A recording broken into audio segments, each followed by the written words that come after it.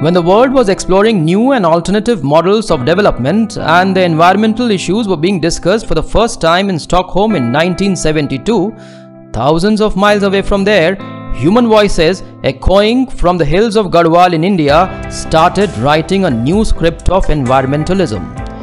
Communities in the Himalayan regions of India had taken up cudgels to oppose the Western industrial model of modernization and set a new precedence of people's struggle that was to have national and global reverberations. To understand the environment movements, one needs to get into the context and background of its origin in the Garhwal Himalayas. Construction of road in the region during Sino-Indian conflict and later development efforts by the state in response to the conflict attracted many foreign-based logging companies. Felling of trees, destruction of forests and loss of subsistence and livelihood led to increase in poverty and marginalization of rural communities. This not only affected the availability of food and fuel, but also led to fall in agricultural production due to soil erosion and depletion of water resources.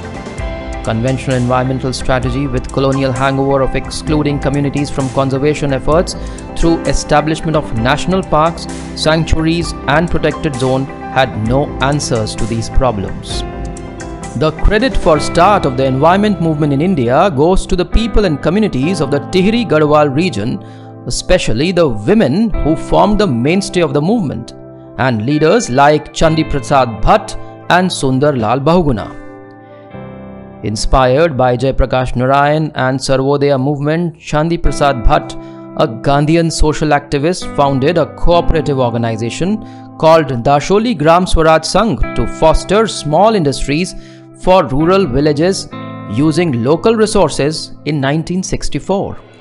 These efforts exposed him to bigger problems associated with the environment in the region.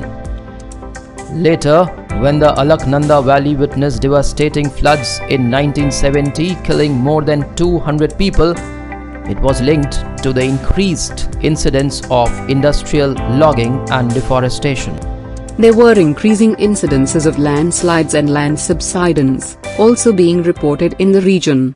Large-scale destruction of environment because of logging and lumbering activities not only harmed natural resources and ecology, but also affected the economic interest of villagers. Amidst these growing resource crunch, when the villagers were denied access to a small number of trees to build agricultural tools, at a time when government allotted much larger plot to a sporting goods manufacturer, there was a huge outrage near the village of Mandal in the upper Alaknanda Valley in April 1973, leading to the start of India's first environment movement. The environmental conservation efforts were nothing new to India.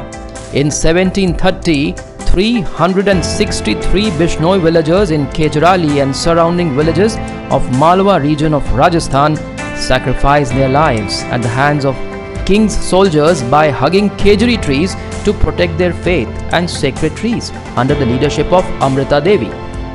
Taking inspiration from the Bishnoi movement, Chandi Prasad Bhatt mobilized villagers into the forest against the government order that restricted them access to the trees and embraced and hugged the trees to prevent logging and gave the movement its name, the CHIPKO Andolan. The CHIPKO movement thereafter would not only become the spirit of strategy, but also the conscience invoker of other environmental movements in India. Alongside all this, another individual having participated in freedom movement and taking inheritance from Gandhian constructive worker Meera Behan, in the process of spreading awareness against caste system among the rural masses, got more deeply involved with the environmental issues of the Tihri region. Sundar Lal Bahuguna gave a new vigor and shape to the CHIPKO movement through bigger mobilization and organization of communities and the people. He gave the slogan, "Ecology is the permanent economy," and replicated CHIPKO in other villages throughout the region.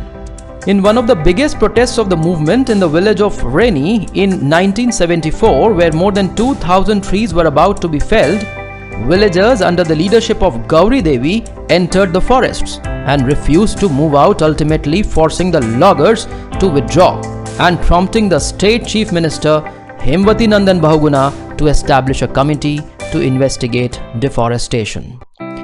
Also, the women of Adwani village later found tying sacred threads around the trunk of trees and hugging them, not only echoing the spirit of CHIPKO, but also unleashing women's power behind the movement. The eco-feminist perspective evolved by Vandana Shiva reflects women's special concerns with forests for survival, which provided the base for the CHIPKO movement. Even Sundar Bahuguna often mentioned that the real leaders of the movement were women themselves. Apart from hugging trees, people fasted and refused to budge from forests, and even bandaged trees many times to reflect their exploitation.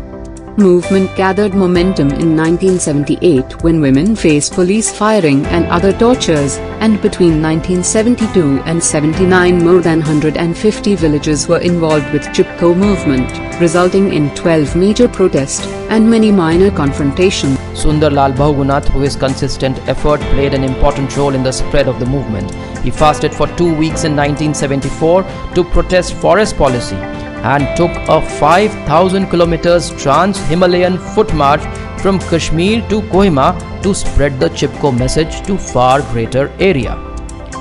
In late 1980s, he started the campaign opposing the proposed construction of a dam on Bhagirathi River in Tihri. And in 1989, he began the first of series of hunger strikes to draw political attention to the dangers posed by the dam and transformed the CHIPKO movement into Save Himalaya movement.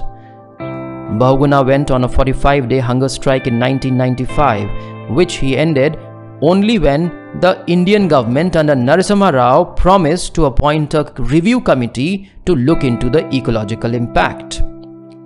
However, the promise was not kept, and he went on another hunger strike, and this time he broke fast only after 74 days when Prime Minister H.D. Devegowda made a personal promise to conduct a thorough review.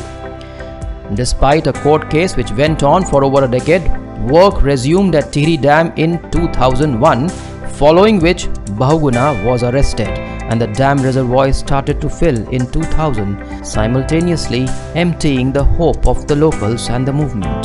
Bahuguna's Gandhian background, frugal lifestyle and ground based in Tihri and Garhwal region were instrumental in giving mass appeal to the movement, and for this contribution he was awarded with Padma Vibhushan in 2009. Chandi Prasad Bhatt too for his grassroots mobilization at the initial stage of the movement and for overall efforts bagged the Raymond Magsaysay Award, adding to the world fame of the CHIPKO movement. By late 1970s, CHIPKO had started transpiring other environmental movements in the country. In 1978, Silent Valley movement started in Kerala to protect the moist evergreen forest from being destroyed by a hydroelectric project over the Kuntipura river, under the stewardship of Kerala Rashtra Samiti Parishad and poet activist Sugatha Kumari. Similarly, Jungle Bachao Andolan of Singhbhum in Bihar in 1982 by tribals to protect sal and teak forests, and Appiko movement in 1983 in Uttar Kannada and Shimoga district of Karnataka against felling and commercialization of natural forests are worth mentioning. The torch of the movement reached Western Ghat in 1980s, where deforestation had started affecting sanctuaries like Badipur and Nagarhole, the biodiversity treasure trove. A 100-day Padyatra was organized in 1987-88 under the leadership of Kailash Malhotra. The ire against environmental destruction was spreading fast, and every demonstration movement was giving birth to a new one. Not only there were movements opposing the mainstream model of development reflected in movements against big dams such as anti-Tihri Dam protest and Narmada Bachao Andolan, but there were also efforts of conservation of natural resources under alternative development paradigm like the one by Tarun Bharat Sangh in Rajasthan and by Anna Hazare in Raleganj Siddhi in 1970s and 80s. Apart from spontaneous splashes and protests, later environment movement also got manifested through organized efforts of NGOs like Green Doers under Ashok Khosla in 1983 and Center for Science and Environment under Dr. Anil Agrawal that took up issues like urban pollution, pesticides and standards of food products in India, etc. Overall, the wave that initiated in the hills of Garhwal slowly flowed down through the foothills into the greater expanse of Indian geography and generated vibrations in different corners of the country wherever there was destruction of forests or natural resources, or wherever the sustenance of ecology and human livelihood was under threat.